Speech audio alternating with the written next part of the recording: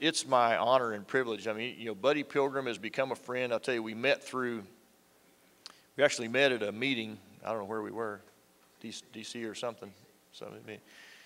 And got talking, and he's one of those things, one of those conversations that went a long way in a hurry, and I could tell right off we had, shared a lot of values. And over time, one of the things that Buddy has, one of the experiences Buddy has had is that he was the faith coordinator for Ted Cruz's campaign.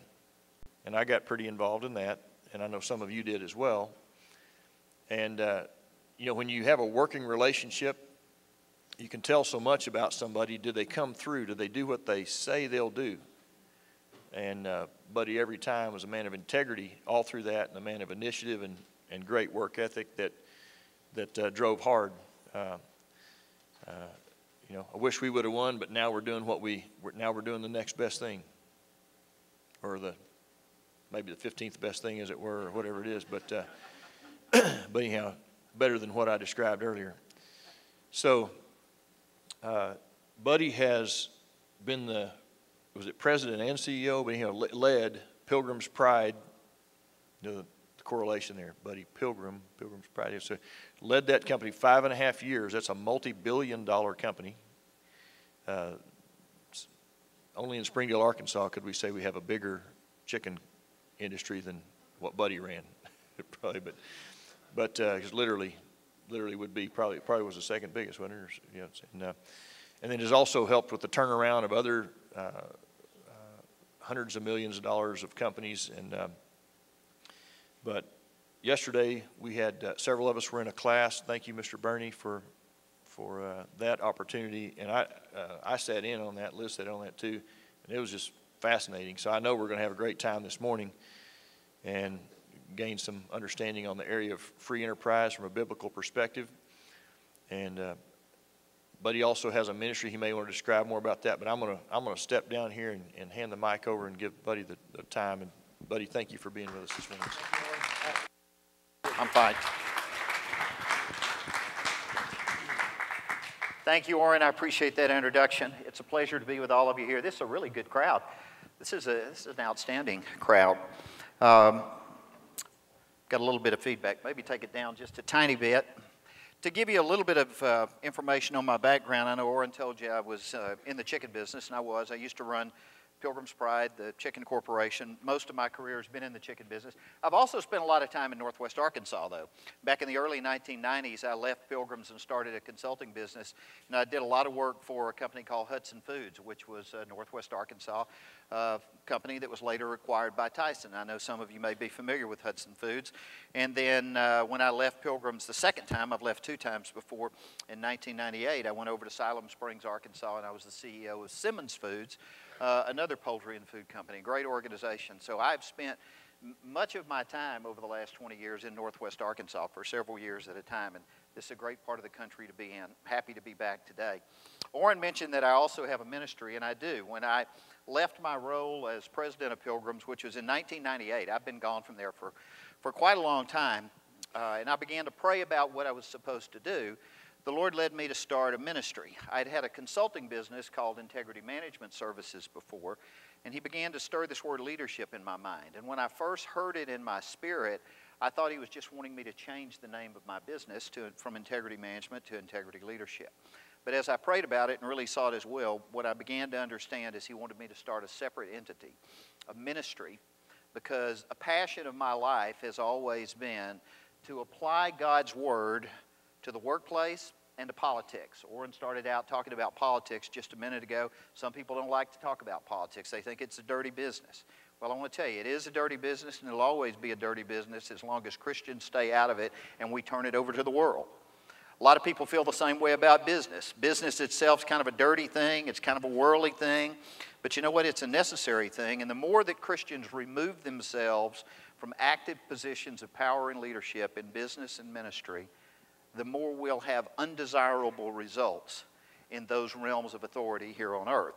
So the Lord led me to start this ministry called Integrity Leadership, and my specific calling in ministry is to apply the word to business and politics. Sometimes, most people are very familiar with Jim Dobson and Focus on the Family, where he was for so many years. You're all familiar with Jim Dobson, I suppose.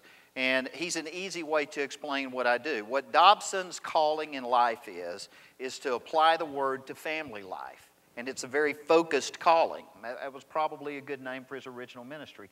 Focus on the family. Well, just as his calling is focused on the family, mine is focused on business and politics. I am an ordained minister. I'm not a pastor. I'm not an evangelist. I'm not a prophet. I'm not an apostle. I am a teacher, and I know the specific calling. So what I'm going to talk to you about today is a combination of both business and politics. And I was blessed to be able to speak to the business class yesterday. I'm going to repeat some of what I covered with them, but obviously not all of what I covered. I had an hour and 20 minutes yesterday, and we've got about a little over 30 minutes right now, and I'll honor your time.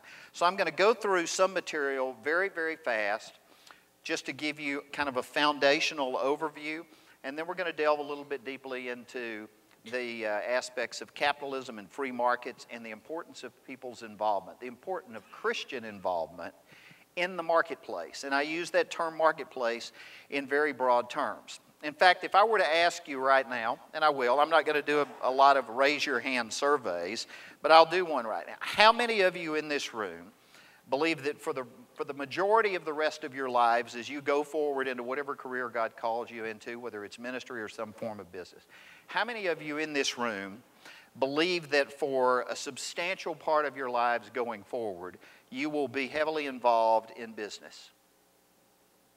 Some? Quite a few, actually more than I thought. How many of you think you'll be heavily involved in politics? A few, not quite as many. Well, I will challenge you a little bit on that and say ultimately, every one of us in this room for the rest of our lives will be involved in both of those arenas. Because every time we go into a store to buy something, we're involved in business. Every time we go to a restaurant and purchase food, we're involved in somebody's business. So whether we decide that God is leading us to where we're becoming an owner or a manager of a business as opposed to being a missionary or a pastor or a worship leader or something directly involved in ministry, regardless of where our vocational career path takes us, every single one of us will be significantly involved in business because of the nature of our lives and the fact that we have to have goods and services that we get from other people. And I would say the same thing is also true of politics as well, because whether we ever choose to run for office, like a friend over here has run for office, each of us will be subject to and involved in the laws and the rules and the regulations, the rules of the road that are set by people who are in positions of power and authority in politics. So I want to begin now with a verse of Scripture that I think lays the foundation for why it's important for those of us who proclaim to be Christians, who have Christian values, get involved in these sorts of activities. And it goes back to the very creation, the very beginning of time in Genesis chapter 1, verses 26 through 28. This is what it says. Then God said, "Let us make man in our image, according to our likeness, and let them rule over the fish of the sea, and over the birds of the sky, and over the cattle, and over all of the earth, and over every creeping thing that creeps on the earth," even the creepy things. So God got up one day, and he was talking to himself. I like the fact that he said, "Let us." That should tell you that there's a Trinity that exists. He said, "Let us make man in our image." And then in verse 27, it says, "And God created man in his own image. In the image of God, he created him, male and female, he created them." Now, we could spend a whole lesson just on that right there. God said what he was going to do, and then he did what he said. Could we not learn from that example right there? So he announced to himself, "I've got this idea. I want to create a being different from all the beings, all the animals that I've created in the first 5 days of creation. This being is going to be in my likeness, in the likeness of God." And here is the job assignment that God gave us from the beginning of time. He said, "I'll rule over you," although it's voluntary submission, okay? It is voluntarily that we submit to the lordship of Christ. But he says, the idea is, "I'll rule over you, you rule over the earth." And then he did what he said. He created man. And then the first words that he spoke to man are in Genesis chapter 1, verse 28. He said, "And God blessed them, and he said to them, be fruitful and multiply, increase, grow in your influence, in your ability, and in your power and influence over the earth." And he said, "And fill the earth, and subdue it, and rule over the fish of the sea and over the birds of the sky and over every living thing that moves on the earth. I'm reading out the New American Standard, if any of you wonder the translation that I use. So basically, he said, your job assignment is to have dominion on earth. Now, the Bible tells us that God is unchanging from the beginning of time. So I believe we can take this scripture and the scripture that tells us that God never changes, and we can know this from it. From the beginning of time, the desire of God's heart has been that people who have a right relationship with Him, because this was on the first day of creation, it was before the fall of man, it was before sin had entered in when He spoke these words to them, that people who have a right relationship with God would find themselves in positions of power and authority and influence on earth. Because the way this thing works out, a lot of people think that involvement in business, involvement in politics is a dirty thing. As Christians, we need to be oriented to more spiritual things. We need to be thinking about the long term, not the short term, the hereafter, not the here and now. But the truth is, God created us for the here and now. He could have just designed this situation where people are nothing more than spiritual beings like angels, and He could have never created a physical earth and a physical you and a physical me and a physical place for us to live.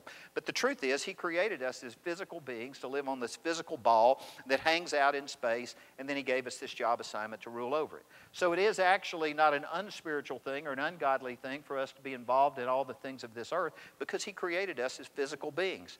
And in fact, the whole Bible is all about our physical lives here on earth. There's some about the hereafter and some about heaven and those kind of things. But the majority of the teaching in the Bible deals with how we live in the here and now. So it is His desire that we be involved in the things of this earth. Now, the second thing I want to ask you is, I talk a lot about money. I teach a lot on business, and when you teach on business, that leads to the topic of money. And probably this will be the last kind of raise your hand question I have here. How many of you in this room have need for money? All the hands usually go up, okay? I've never found anybody yet who really thinks they don't have need for money. And I want to show you maybe your need for money is even greater than what you might think. In fact, I want to show you how important the Bible says that money is. All of you are familiar with John 3:16, right? Probably all of you are familiar with the 23rd Psalms, right? All of you are probably familiar with 2 Chronicles 7:14. There are probably hundreds of scriptures that you know and you could quote that you're familiar with through all of your life. How many of you are familiar with Ecclesiastes 10:19? Can anybody quote that one? Ecclesiastes 10:19. I rarely ever see anyone, even when I speak at a minister's conference, that knows Ecclesiastes 10:19. Let me put it up if I can see if I can. Oops, I picked up the wrong.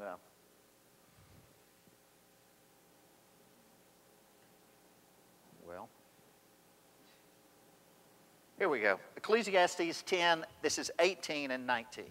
Verse 18 shows you the context for this.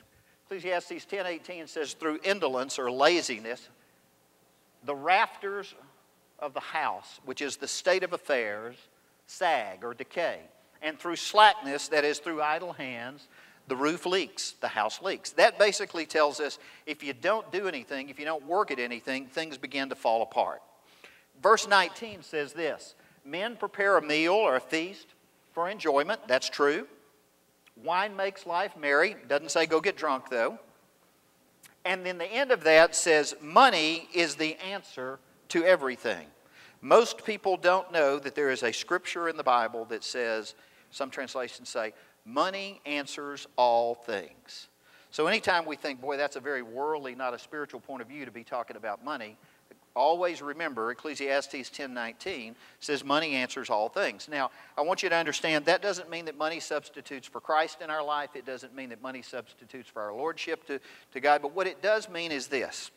In everything that we do, money is part of the necessary answer. The Hebrew word that's translated answer right there, where it says money answers all things, means to respond to. So when you understand that, that scripture says in everything that we do, money is part of the necessary response. And some people say, well, I don't know about that. See, because there are some times when I don't necessarily need money. God really called me to ministry. Sometimes all I want to do is just walk across the street and find a friend of mine that has a need, and I just want to kneel down and pray with them. All I want to do is go out on the street corner and witness for Christ, and that doesn't take money. I just want to be a street evangelist. I just want to pray for somebody when they have need. When you walk across the street to pray for somebody, you burn calories. The calories that you burn, now sometimes we can need a few calories to be burned off, but over the long haul, the calories that we burn, if we do nothing but walk across the street, do they not have to be replaced? And it takes money to buy food to replace the calories. You're probably not going to go across the street to witness somebody buck naked. So you're probably going to need some clothes to wear when you go across the street to witness to somebody or to go to the hospital or pray for a friend, unless you want to get arrested when you're out doing that. So the point is, no matter what you're doing, even if it is nothing more than just our simple setting in this room here today, we need clothing, we need food, we need transportation, we need provision, and money is the medium that we use to acquire all of those things. So the Bible knows exactly what it's talking about right here when it says in every situation that we engage in, money is the necessary answer to the situation that we're in. So we all need money. Now, I'll give you this very brief overview of what I talked to the business class about yesterday to lay down this premise that God wants to be the source of provision where we get our financial needs met. Now, we have a role to play, but He is ultimately the provider. And this goes back to Genesis as well. In Genesis chapter 12, verse 1, we have the beginning of what we call the Abrahamic covenant. God came to Abraham one day and He spoke to him. His name was Abram at the time. And He said, I want you to leave your land, leave your family, leave your household, leave the land where you are in your father's household. Go to the land where I tell you to go. And in that land, I'll give you more influence, houses, and blessings. He basically said, now there's nothing wrong with having land and family and houses, but don't put your trust in your land, your family, and your houses. He said, if you'll trust me, go where I tell you to go, do what I tell you to do, follow my direction in every part of your life, not put your trust in land and family and houses, I'll give you more land and family and houses. That's the covenant promise that God made. There's a scripture in the New Testament, though, and I love this one, because it's in Mark chapter 10, verses 29 and 30. Jesus was responding to Peter. Now, Peter had come to Jesus one day. And we all know Peter was kind of an outspoken disciple. He was one of the most outspoken and bold ones. And he came to Jesus one day, and he said, I call it WIFM. You ever heard the term WIFM? W-I-I-F-M. It's an acronym that stands for What's in It for Me. Peter went to Jesus one day, and he said, what about us? We've left our businesses to follow you. We've left what we used to do to follow you. And Jesus didn't turn around and say, how dare you ask such a selfish, earthly-minded question. In fact, He answered him this way in Mark chapter 10, verses 29 and 30. He said to Peter, there is no one who has left houses or brothers or sisters or mother or father or children or farms, land, for my sake, but that he shall receive 100 times as much now in this present age, houses and brothers and sisters and mothers and children and farms. And then he goes on to say, oh, and by the way, eternal life. So Jesus' answer to Peter when he said, what's in it for me, was not to scold him, and it was not to say, well, what's in it for you is the sweet by and by. He spent more time answering about the here and now than he did about the by and by. He did tell him you'll get eternal life as well. But he said, let me tell you, if you truly don't put your trust in those things and you follow me, you'll end up with more, not less. If you trust me as the source for those things. That passage in Mark chapter 10 is almost identical to the covenant promise that God made Abraham in Genesis 12, verse 1. That's one of the ways that we know that the promise that God made Abraham applies to us today. There are many other scriptures, I don't have time to go through and cite all of them today, that tell us that the Abrahamic covenant applies to us today. There are scriptures all throughout Galatians 3:29, that says that the blessing of Abraham would come to the Gentiles. It talks in Galatians about us being heirs of Abraham. It talks about it being an everlasting covenant. So if we are in Christ Jesus, we are heirs with Abraham to the covenant promise that God made for him. Well, some people might think, well, that covenant promise is great, but what that covenant promise really meant was it had to do with a spiritual relationship between God and Abraham. It didn't have to do with earthly possessions and money and all of those kinds of things.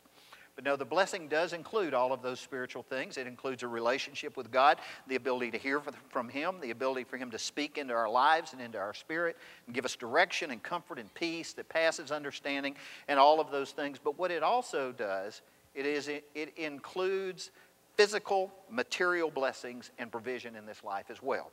And we know that it does because there's several descriptions of Abraham throughout the book of Genesis, one in particular by one of his servants that goes to give testimony about his master. And he said, let me tell you about my boss, Abraham. God has blessed him. And in one scripture it says, God blessed him in every way. Not just a few ways, not just spiritually, not just relationship-wise. God blessed him in every way. And the servant goes on to say, and it says, God's made him rich. And someone says, well, that means rich spiritually. It doesn't mean rich financially. But in that same verse of Scripture, it goes forward and it says, no, it does mean rich financially.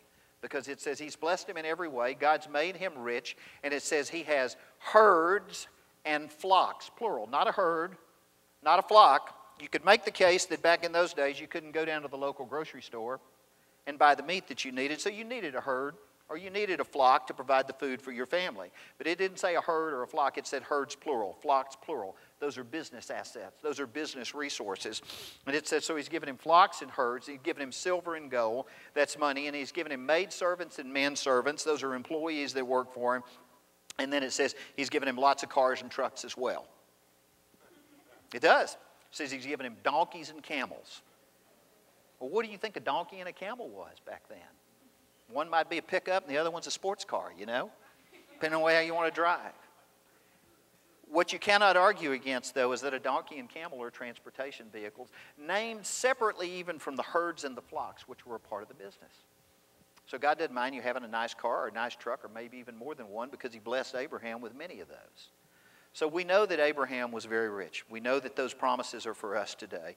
But it begs the question, how do you bring about this wealth or prosperity that we need in our lives? Now, there is no certain amount of money that is defined as wealthy. Some people like to demonize this whole concept of wealth. One of the things that, Orrin was talking about a minute ago is where we are in our political environment today. I think it is a very sad state of affairs that we are in an environment today where money and wealth is so demonized and business itself is so demonized in the politically correct environment that we have today. In fact, I'm going to read from one of my newsletters, and we're going to make 4 of these newsletters available to you online if you want to. This is a newsletter I wrote on profit. It says, profit's not a 4-letter word. I'm going to read the opening paragraph. It says, we've reached a strange and unfortunate point in America, and indeed in much of the world. It has now become, quote, politically correct and highly popular to demonize and criticize business in general and profits in particular. In fact, to speak well of a highly successful business, especially a large business, is almost taboo, and it's completely unacceptable in today's society. This is a twisted and negative view of success in business that has emerged, and it's a view that is dangerous to the welfare of the nation, to freedom itself, and even to the spreading of the gospel. This month I'm going to begin examining why this negative outlook is wrong and harmful. That's the opening paragraph on this newsletter. Profit is not a 4-letter word. Do you think that's a timely thing to say where we are today? I wrote this newsletter in 2003. And boy, have I continued to see this come to fruition. We're far worse today in the things that I said in this newsletter in 2003 than we were back then in terms of the demonization of success, the demonization of prosperity, the demonization in particular of business, and the lifting up of government. And it's important that we understand this. Even the things that Orrin talked about a minute ago on the homosexual agenda. I'm not going to spend a lot of time talking on that, but I do want to touch on it because all these things are tied together. I believe one of the reasons, in fact, it's really the primary reason, that the left is so focused on the homosexual agenda is not because of this issue of rights that they want to extend to them, but now it's gone from, and they never use the word the homosexual agenda. It's the wording that the left use. They are so effective in how they position things and the words that they use. They're far better than conservatives and people on the right on framing the issue, because we've gone from using the word homosexual to using the word gay, which sounds a little more innocuous and a little friendlier and a little nicer, to now the word gay is not even used very much, and it's the LGBT community. so that you group all of these different people into this one wonderful community, the B in there being bisexual, which really has nothing to do with somebody saying, if someone will say, I've got a legitimate issue in my life, I think I'm a homosexual. I'm a man that's drawn to women, or I'm a man that's drawn to other men, or I'm a woman that's drawn to other women. Bisexuality is neither one of those kind of things. That's just sexual depravity. I just want to have sex with both men and women. That's just depravity. But they're included in that LGBT. And LGBT isn't that such a nice, innocuous sounding term? And it's the LGBT community. So when you start using those kind of words and phrases to frame things, then you get away from what's really going on. You begin to soften what's really happening. Now, the reason I brought that up is because this trend, this focus on LGBT rights, I don't like using the term LGBT rights, but I'm using it only in the context of how it's presented in politics now. This whole issue of these LGBT rights, and what we've seen most recently in the most extreme application of that, or the claims of that, where men can claim they're now women. That you talk about science deniers. The left likes to accuse the right of being science deniers because some of us don't believe that human beings are changing the climate on the planet, so we're science deniers. Let me tell you the biggest science denier of all, that you can look at a sonogram of a child in the womb and see the nose and the eyes and the feet and the hands of that baby and watch it move literally in real time in a sonogram. I just had my first grandchild a couple of years ago, and we watched those sonograms of our granddaughter when she was in the womb, at just a few weeks of age, just a few months of age. You know, talk about science denying? Rather, that's science denying. To look at that and deny that that is anything other than a living baby in the womb of that mother. And that to take the life of that child is anything other than destroying human life. That it is not reproductive health care. There is nothing reproductive or healthy about terminating, ending, murdering the life of an unborn child. But this whole issue about the homosexual agenda and the words that they use and all those kind of things, and the fact that a man can say, well, I'm not a man today, I'm a woman. Not because my biology has changed. That's how I got off on the science denier thing. You can't deny the science of biology. If I have a man's body parts and a man's chromosomes, I'm a man. I can say I'm a woman all day long. I can dress like a woman all day long, but it's not going to change the fact I am a man. And if I'm a woman and I have a woman's body parts, biological parts, chromosomes, I could dress like a man all day long and cut my hair off short and try to deepen my voice and everything else. But you know what? I'm still a man, no matter what I claim to be or pretend to be. But it is important for them to begin to remove all differences between men and women. These SOGI laws that are putting in place. SOGI is sexual orientation and gender identity. That allows a man to say, I'm a woman today, so I'm going to use the woman's bathroom. There's a purpose behind every bit of this. And this is all being executed through the political environment. It's why it's important for us to be involved in politics. The purpose behind every bit of this is to destroy the family as the foundational unit of all of society.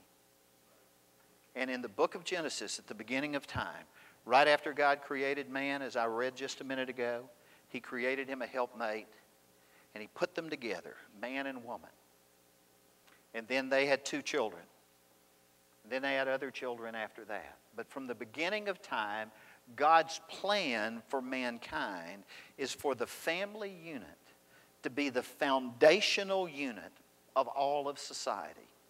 And every time we see economic problems in the inner city, every time we see relationship problems with people, you can trace it back, and it will tie back to the breakdown and to the destruction of the traditional family as this foundational unit for all of society.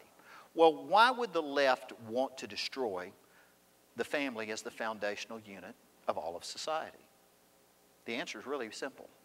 Because when you destroy the family as that, then you begin to replace government as the foundational unit.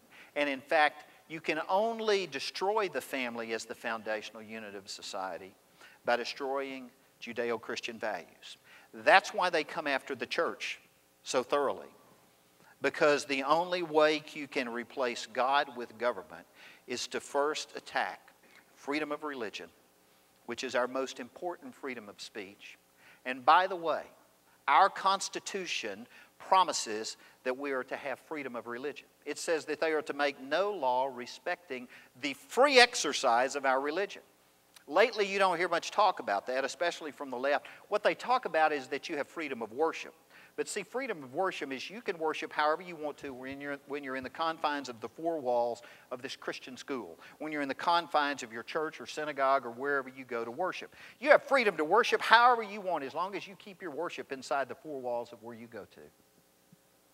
But you don't have freedom of religion because you can't take your beliefs and express them in the public square. That's what they want you to believe. But the truth is, our beliefs need to be reflected in the public square. You see, someone's values are going to be reflected in the laws that are enacted and in the way things of this earth are managed and run. So it might as well be ours. And it certainly won't be if we withdraw ourselves from those things. So the agenda is to destroy the family unit. It's to replace God with government, and it's for us to look to government for the things of this earth, the things that we need. I want to talk about wealth and money for just a minute. We've only got a couple of more minutes. I do want to make sure I cover this. Because we demonize wealth, in particular the left demonizes wealth, although they want the government to be the source of all the wealth that you have and need in your life. Wealth is not a bad thing. In fact, if you look at the dictionary definition of wealth, it says wealth is defined in economic terms simply as value. And it is value that is manifested or brought about through the process of exchange. Now, if I had more time to teach on this, I would take you scripture by scripture and verse, chapter and verse, and I would show you that this whole concept of exchange, that we do business with one another, is not man's idea. It's actually God's idea. I hear sometimes in churches where I go to that a pastor's preached a sermon saying we don't need to get involved in the Babylonian system. And they decry that business is a Babylonian system that we're to remove ourselves from. But business is not a Babylonian system. Many people operate it in an incorrect and an improper manner and according to a wrong set of values and things like that. But business itself is part of God's design.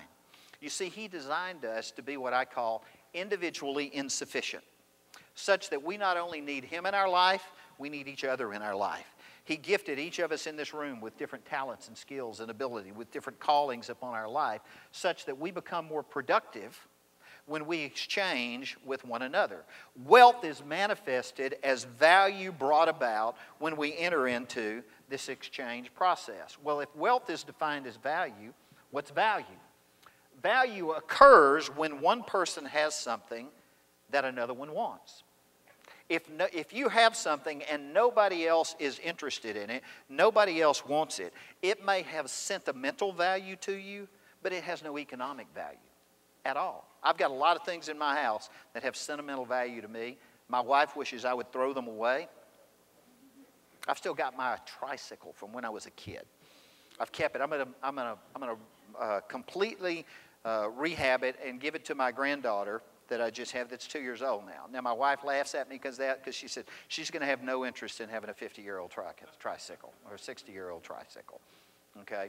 She's not going to have any interest in that, but I'm going to do it anyway. That tricycle has sentimental value, but I want to assure you, it has no economic value, really, other than maybe the metal I could get if I melted it down. But we're talking about economic value occurs when one person has something that another one wants.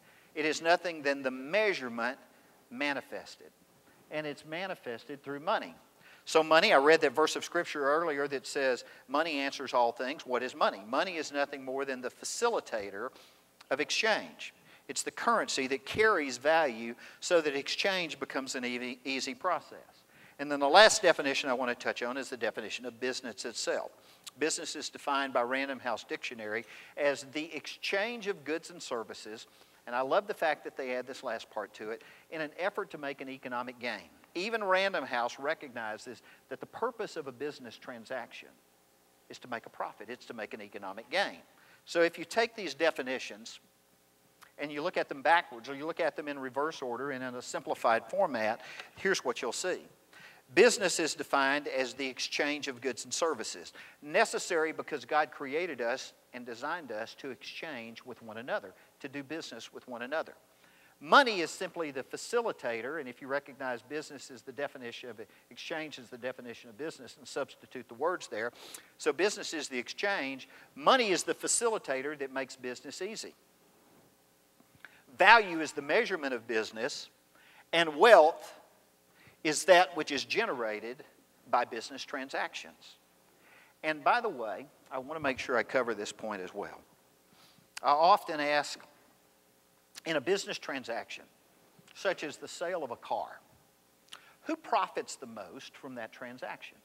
And if we had more time, some might raise their hand and say, well, the car dealer profits the most. The car dealer probably is the one that has the largest amount of margin. Some might say, I think the manufacturer profits the most because manufacturers have a bigger margin than the dealer does on the average car. Others might say, you know, sometimes the salesman profits the most in that transaction because if he's right at the edge and that one more car bumps him up into a new bonus category, he may get a really big bonus, bigger than the amount of profit that the dealer would make on the car. So you can make all these arguments about who profits the most when someone buys a car.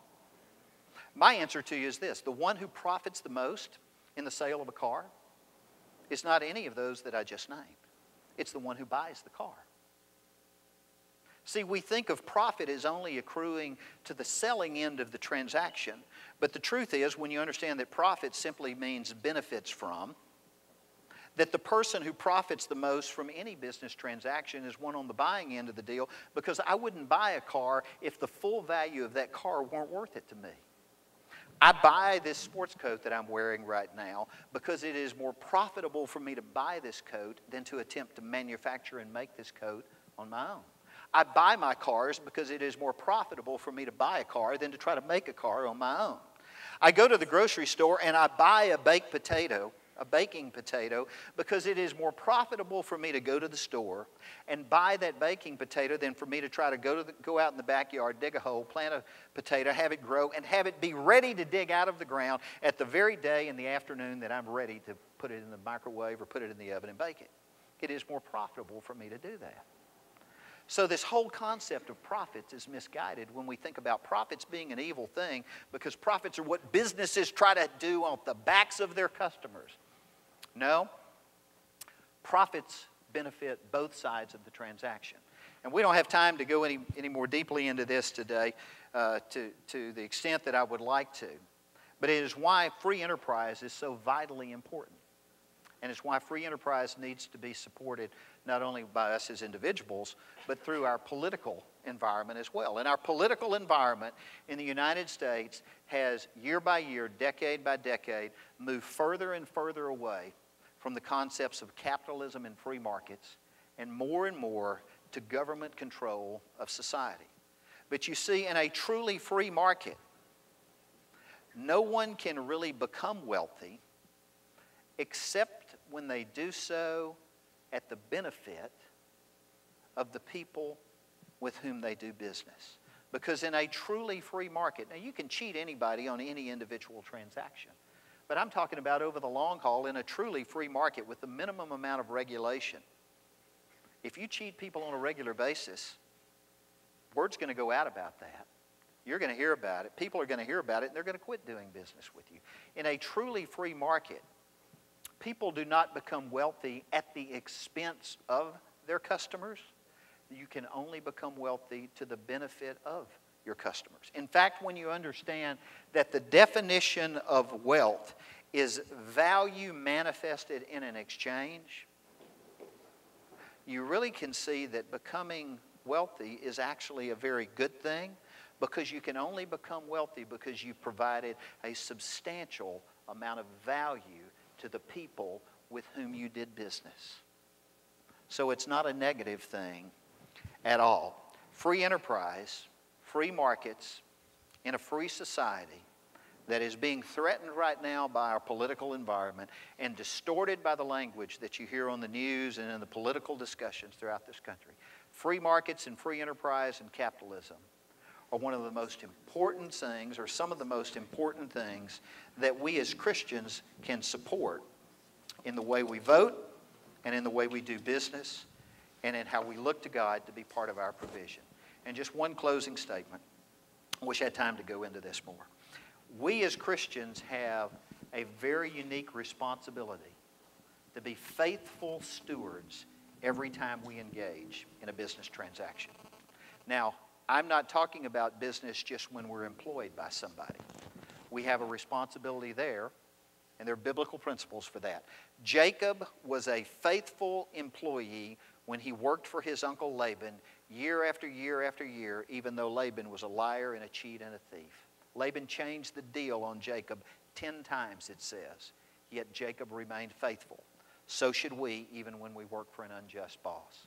But the other place we should be faithful, and I like giving this little example because it'll drive it home, is when we are engaged in other people's business. In Luke, it tells us we should be faithful in the little things. That if we can't be faithful in the little, we won't be faithful in much. And it says specifically, if you can't be faithful in that which is another man's, why should you be entrusted with that which would be more of your own? So every time we go into a store, or I used to go into a restaurant, I like ketchup, and I'd grab a handful of those little ketchup packets, and I might get 6 or 8 of them and use 3 or 4. And when I was done, I'd put 2 or 3 that are left on my tray and go dump them in the trash. It's no big deal. It's just a little thing if I throw away 3 or 4 packets of ketchup that came from that restaurant. Oh, it's a big thing.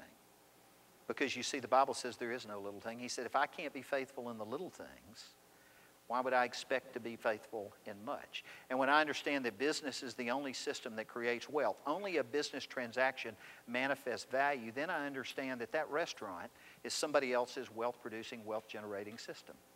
And how dare I take it upon myself to discard a package of ketchup or a handful of napkins or even those little salt and pepper deals?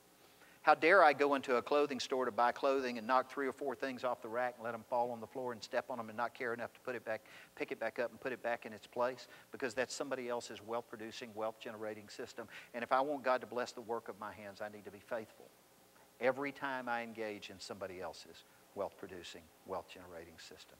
And every time I go to vote, I need to make sure I think about the ways that the people that I'm voting for are going to impact our opportunity to operate in a free society that allows people to engage in business for the benefit of their customers, for the benefit of their clients. And when we do that, God can honor the work of our hands, and we'll see our country change for the better as well. Amen? Amen. God bless you. Thank you, Warren.